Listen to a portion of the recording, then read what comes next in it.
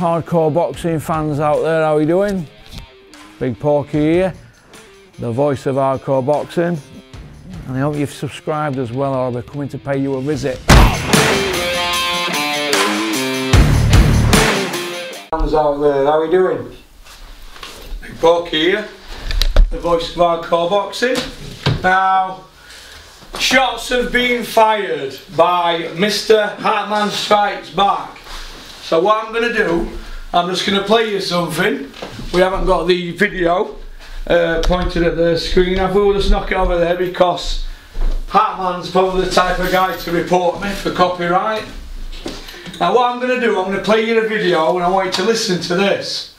Tell me what you think. It's about Kell Brook and it's about the situation why Kell Brook's career, in my opinion, were ruined by Eddie Hearn.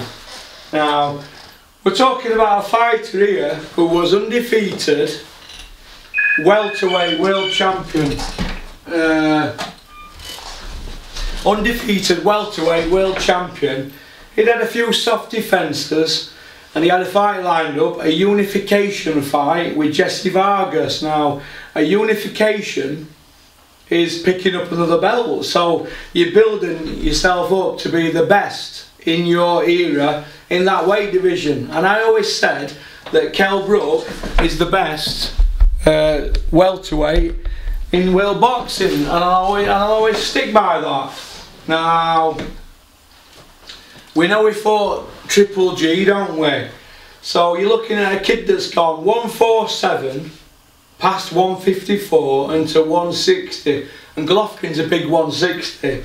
Now, they got into Kell Brook's head telling him, you're a beast, you'll be bigger than Golovkin on the night.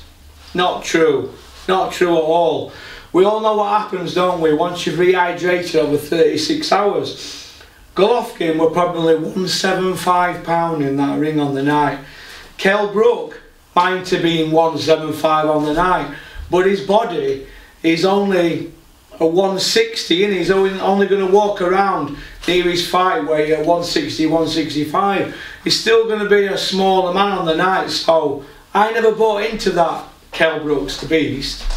I bought into that Eddie Hearn had the O2 Arena in London, in Greenwich, on hire, and that's hundreds of thousands of pounds. Christopher Eubank Jr. thought that he could have Eddie Hearn over a barrel and say, Eddie, I want more money. That's what they wanted. They didn't sign for the fight because they were unhappy with the money. Eubank stand wanted everything, he asked for everything as well.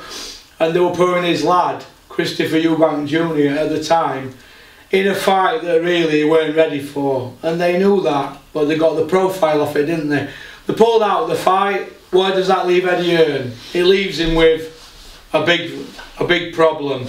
Enter Kell Brook. Now, Hatman Strikes Back is Eddie Hearn's mouthpiece. The reason I know this is because he's always giving out Eddie Hearn exclusives. He's always telling you what's going on. A bit similar to what I do with Dennis Hobson. Now, listen to this. Tell me what you think. He went over to America and beat Sean Porter. He then defended his belt against a series of disappointing opponents, the likes of Jojo Dan, Kevin Bizier, Frankie Gavin, etc.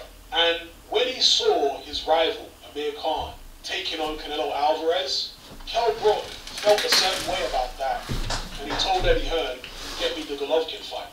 Now, some time passed, and Eddie Hearn finally managed to get Kell Brook the type of fight he'd been waiting for, a unification against Jesse Vargas, who was the WBO welterweight champion. But instead of going through with the Jesse Vargas unification, a chance to fight Golovkin popped up because the negotiations between Golovkin and Eubank Jr. came to a halt, and therefore Eddie Hearn turned around to Brook and said, well, you know how you said you'd like to fight Golovkin? Right, let me just stop that there. You heard Hatman say, Kell, you know how you said you'd always like to fight Golovkin? Not true. Not true at all. What happened were, they were all in a restaurant and Eddie Hearn said, yeah, Canelo, Khan, blah de blah, this and that, and whatever, and they were talking about fighters in general now. If you ask Kell Brook if he'd fight Anthony Joshua, he'd say yeah. If you asked him if he'd fight Muhammad Ali, he'd say yeah. If you asked him if he'd fight a man in the street or a doorman, he'd say yeah. Fighters always say they will fight somebody. They never ever ever say they're not gonna. I once was at a show, a Mick Wales show in Mexborough, and I asked Anthony Tomlinson if he'd fight Darren Tetley on a Dennis Hobson show, and he said, Porky, I'll fight anybody. And that's how fighters are. They say they'll fight anybody. Josh Whale, he'd fight Tyson Fury, he'd fight anybody, Triple G. Now Eddie Hearn put Kell Brook in a difficult position there. Now, how it was sold to him, and I know this for a fact because Dennis and Asif Valley, who was on that picture there with me, Dennis and Asif were in talks with Amir Khan to put on Brook versus Khan. I saw all emails, saw all offers. I'm not bragging, I've seen it all. And I also know the true story about Kell Brook and Triple G. Yeah, Eddie Hearn did ring him up and ask him if he wanted the fight, but he never said, do you remember when you said you'd fight him? What Eddie Hearn did, he had that plan B. And I'm blaming Eddie Hearn. You shouldn't put a fighter in that situation where his team are questioning it. You're speaking to Kell Brook, do you want the fight? He's gone, yeah, Babby, I'll fight anybody, Babby. He's then gone back to his team and they've gone, but Eddie Hearn's give them a cushion on it, an insurance policy. What he's given them is, well, if you get beat, you've always got your welterweight belt to fall back on.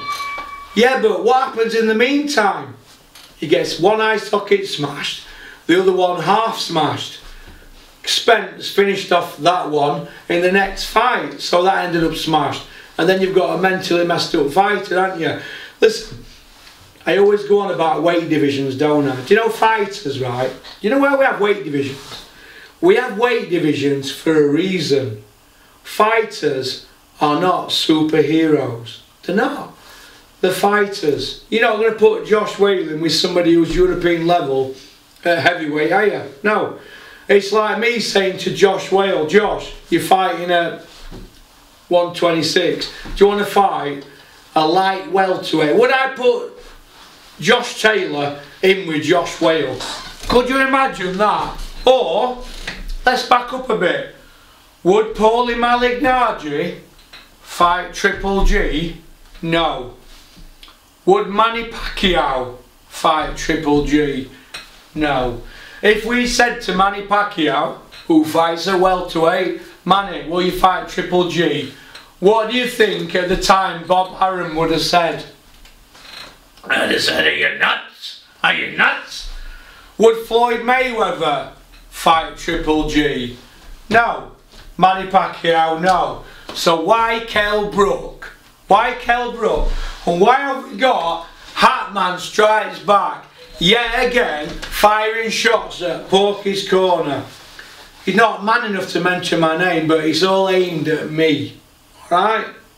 So I'm just giving you a little bit of a heads up. Hatman strikes back.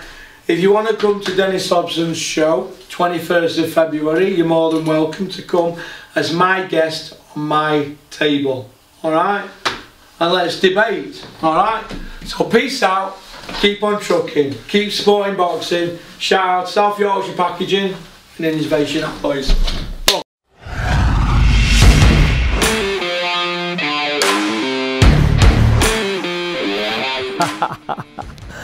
You like that one, didn't you? Right, first of all, I just want to say thank you very much for liking and subscribing. It means a lot to me because we're on this journey together, aren't we? So anybody got any ideas for the channel, fire them over to me, porkycorner@mail.com. Alright? Shout out to Innovation Alloys and South Yorkshire Packaging. Alright? Don't forget to subscribe, keep on trucking.